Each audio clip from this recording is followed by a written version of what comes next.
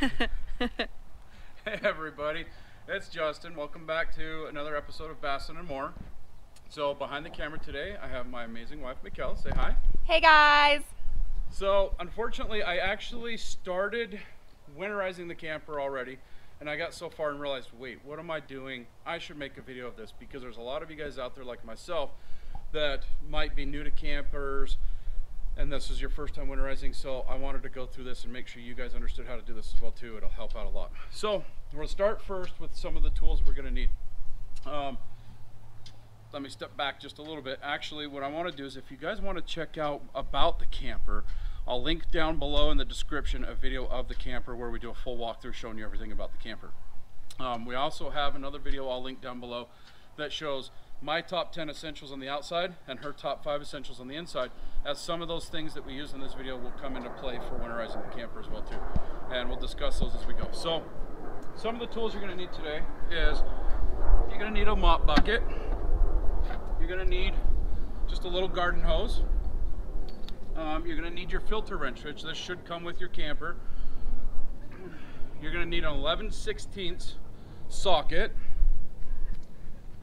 You're going to need 2 adjustable wrenches, and you're going to need a couple bottles of marine slash RV antifreeze. Okay, so one of the first things you're going to want to do is you're going to want to make sure that both your black tank and gray tank are thoroughly flushed and empty. Now, we did this at the end of our last camping trip this last weekend at Lagoon, so it's already done. Again, apologies that I got so far ahead of things, but anyways, you'll take that clear connection that goes onto your sewer hose here, which I discussed in one of my previous videos, like I said, linked below. You'll put that on, and you'll put on your black tank flush right here, and you'll actually flush the black tank multiple times, making sure that you've got everything coming out. I think I flushed it probably a total of 5 times before we unhooked, because each time I'd open it up, you'd still see a little bit more toilet paper or something come through. So I flushed it 5 times before, nothing came through, so black tank is thoroughly flushed. One of the other things we did is we put some dishwasher detergent down in our sink. Not regular dishwashing soap that you would use to wash your dishes in the sink or your hands, but in the dishwasher itself. And the reason being is it doesn't set up as much as the other soap. But you put a bunch of that down your drain. The liquid kind. Yeah, there you go, the liquid kind. Put a bunch of that down your drain and fill your gray tank about half full before you head home. And what that does is it takes all the food and stuff that you've washed down your sink doing dishes, breaks it all up so that when you flush the gray tank, it gets a lot cleaner, which is something we also did as well too. So both tanks are completely empty, flushed, and clean. So that's the first thing you're going to want to do. Second thing you're going to want to do is you're going to want to pull your fresh water valve right here. Huh, look at that, got a little bit in there. And make sure that it's completely empty. Good thing we did that, huh? Yeah, definitely. We want all that water out. Once we do that, then we're going to go actually back around to this other side. So once we've guaranteed that we've got all the fresh water out and we've flushed our tanks, we're going to open up our heater door here. And inside the heater door is you have this pressure valve right here. We're going to want to open that pressure valve, and that's going to relieve any water. Then you should get water to come out. And remind you, do not open that if the water is hot. If you've had your hot water heater on, it will come out really hot, it will burn you, it will be bad. So make sure your water is cool before you open it. But you're going to open that, you will get some water that come out. While that's still open, that's why you take your 11/16 socket, you're going to put it on this right here, and you're going to take this out. Now this is your heating element bar. I'm not sure if that's the exact technical term for it, but a whole bar will come out, and your water will pour out. It'll take a couple minutes, but with this open, it'll help it flush out as well too, and you'll completely drain your whole water heater. Once you're done, put that back in, make sure that's good and tight. You can see, like I said, I already did it, sorry. But, so we'll put that back in, and then we're gonna close that valve once we're done.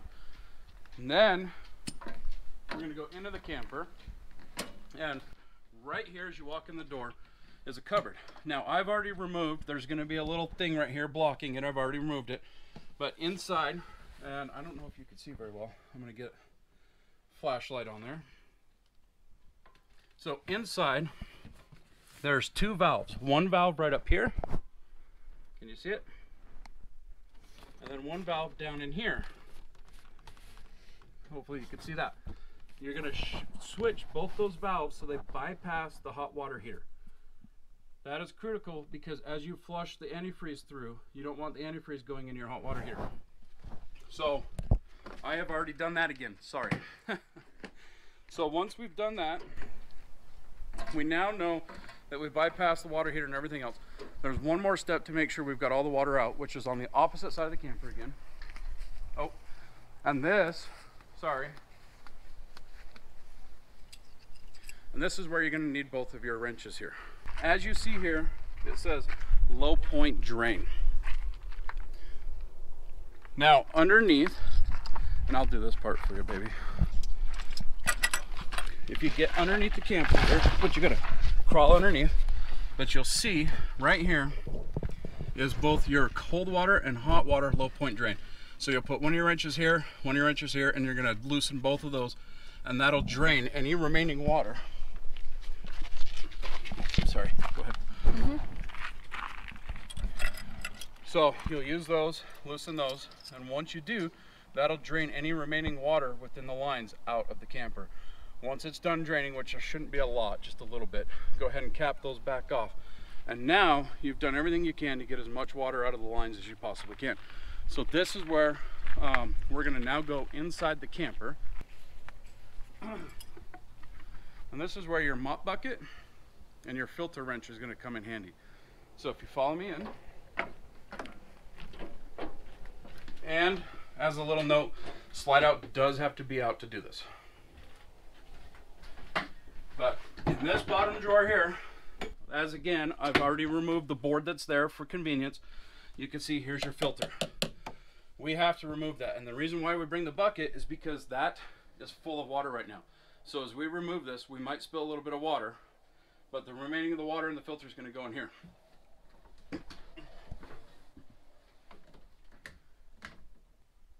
There we go. So one little turn loosens it, and like I said, we should get some water pouring out of here, which that's okay. Oh, good. Not that bad. And we're going to pull that filter down with it. And like I said, this is where your bucket comes in handy. So we're just going to dump the water and the filter out. Then we're just going to put this canister back in place. And again, once you've got it in there, that's where we take the wrench and we tighten it up. So now that's good to go for antifreeze as well too. Now there's one more step inside this cupboard, which is on the outside. You had your city water on one side and your flush on the other side, and so you can see this valve right here is going to my fresh tank. So what we're going to do is we're actually going to flip that to where it shuts off the fresh tank and is now hooked up to that hose line. So now when we hook the antifreeze up, it'll pull through here. So now we're going to go back out on the outside. So this is where we're going to need this. And I winterized my boat earlier today, so I have plenty of buckets of this left over. I don't know how much it's going to take yet. I'm guessing 2.5 buckets, but let's go find out. Oh, I didn't bring my hose over, did I? Oh. Oops, gotta get the hose. Things you forget. Too. A lot of back and forth. Another critical part, yes, there is a lot of back and forth on it. Okay, so as I said, one of them here you can see, and I don't know why I opened it, is your city water connection and then your antifreeze inlet. And that's why we flipped that bypass valve, is so that it bypasses from our fresh water in the front to this. So we're gonna put our hose in here and we're just gonna twist it on good. And this is just a little piece of hose that I have that goes from the house to my little hose reel that we use year round. And due to the fact that the end is too big to fit in the bottle, I cut one of the bottles open so that it'll fit in. And like I said, I was winterizing the boat already, and so I had a little bit left over after winterizing the boat, so we're going to start with that bottle and work our way up. And I do know that this first step will actually use a bit of antifreeze. So we just put the hose in. Now we got to go back around again. Of course. To come back around, all we're doing here is we're turning on our water pump. You can hear it already starting to suck fluid through. Now we're gonna run back over to our bottle, and that bottle should probably already be empty. Look at that. So it's already sucking through. So we're gonna open our next bottle.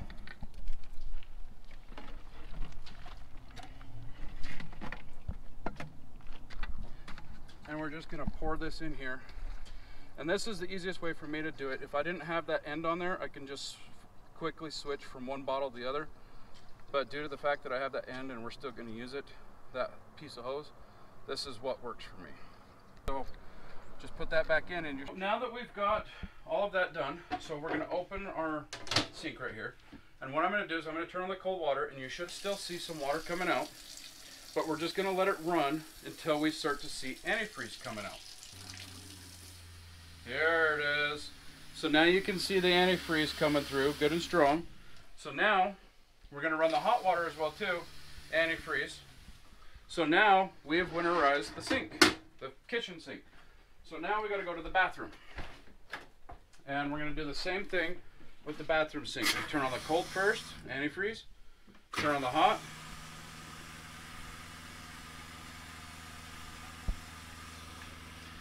Antifreeze, cool. Then we got to do the toilet. So we're going to flush the toilet. Until same thing, we got a bunch of antifreeze coming out of that. Looks good. Oh, and it sounds like we just ran out of our other bottle. So that's so far just 1 1/4 bottle. Mm-hmm. Again, sorry, this is what kind of works for me. So, This might work for a lot of people. well, if you have the hose end cut off, it's so much easier to just swap from one bottle to the other. Mm-hmm. But I'm not gonna go pay an extra little bit for a hose when I can just do this. Yeah. I am cheap, guys. I'm so That's cheap. all right. Me too. It's a good thing. More money for toys. Exactly. Toys and weekend fun. Yep. Okay. So let's go back in and finish where we were at. We were in the toilet. Okay. So toilet, I'm just gonna go ahead and finish it off, but there you go. Got some good antifreeze in the toilet. Now we got to do the same thing with the shower. Cold first.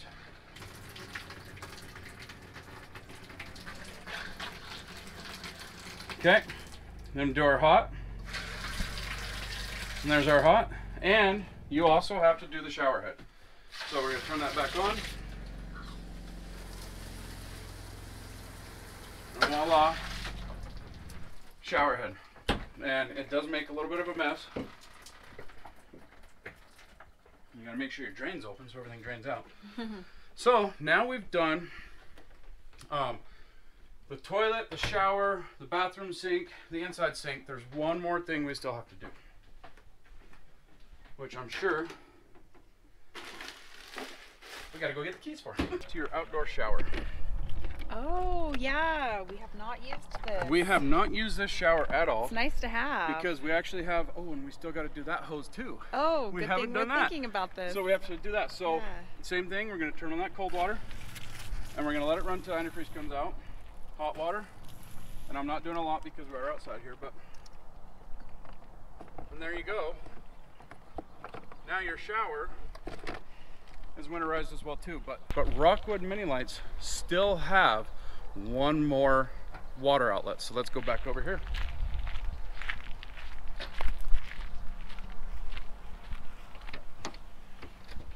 I almost completely forgot about it, but you have your outdoor hose connection right here, which I'm not sure if we can get this to work. I actually lost the little twisty piece right here that opens this, so we're gonna try it anyway, just to see if we can get this winterized.